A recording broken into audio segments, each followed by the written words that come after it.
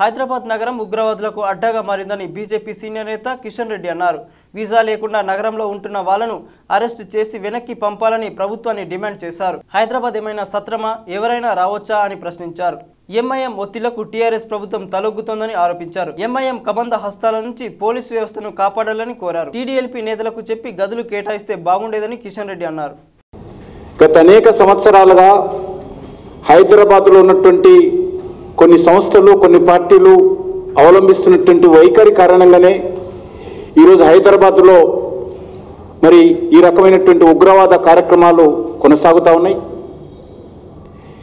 ఈరోజు ఈ ఉగ్రవాద కార్యక్రమాలకు హైదరాబాద్ అడ్డాగా మారింది, డెన్గా మారింది.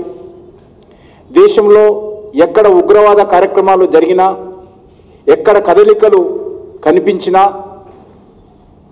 దాని ఆధారాలు, దాని మూలాలు, దాని యొక్క విధ్వంస ప్రణాళిక రచన హైదరాబాద్లోనే జరుగుతున్నటువంటి విషయాన్ని మరి మనం గత అనేక సంవత్సరాలుగా చూస్తున్నాము.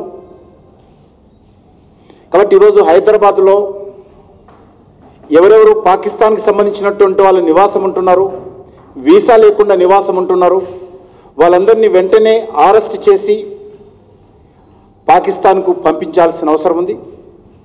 అదేవిధంగా బంగ్లాదేశ్కు సంబంధించినటువంటి వాళ్ళు అనేక మంది మన హైదరాబాద్లో ఉంటున్నారు.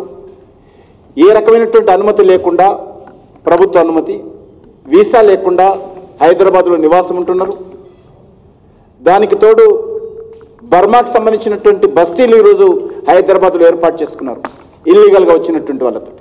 ఇది బర్మా బస్తీ అనేటువంటిది ఈరోజు పాతపట్నంలో ఉన్నారు.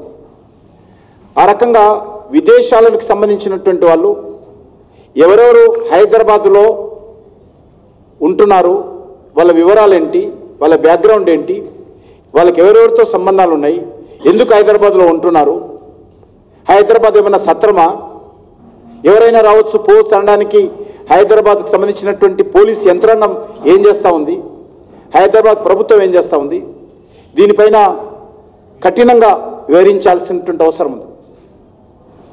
దానికి తోడు ఇక్కడ ఉండేటువంటి పచ్చి మతోన్మాద పార్టీ అయినటువంటి ఎంఐఎం పార్టీ కూడా ఈ హైదరాబాద్లో ఉగ్రవాదం పెరగడానికి కారణమవుతా ఉంది. ఎప్పుడెప్పుడు ఉగ్రవాద కార్యక్రమాలు బయటపడినా పోలీసులు కొంత హడావుడి చేస్తారు. హడావుడి చేసినప్పుడు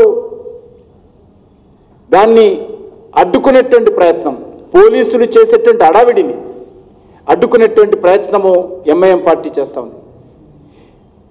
దర్యాప్తు నిమిత్తం అనుమానం ఉన్నటువంటి వ్యక్తులను అరెస్ట్ చేసినా ఎంఐఎం పార్టీ ఎమ్మెల్యేలు పోలీస్ స్టేషన్ల మీద దాడులు చేయడం,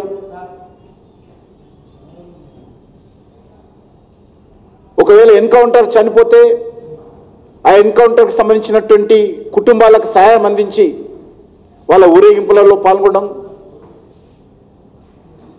వాళ్ళకి ఇంతకుముందు ఈ రకమైనటువంటి అనేక ఉదాహరణలు ఉన్నాయి. గుజరాత్కు సంబంధించినటువంటి పోలీసులు ఇక్కడ ఒక ఉగ్రవాదిని అరెస్ట్ చేసుకొని తీసుకుపోతుంటే డీజీపీ ఆఫీస్ ముందు గుజరాత్ పోలీస్ వాహనాన్ని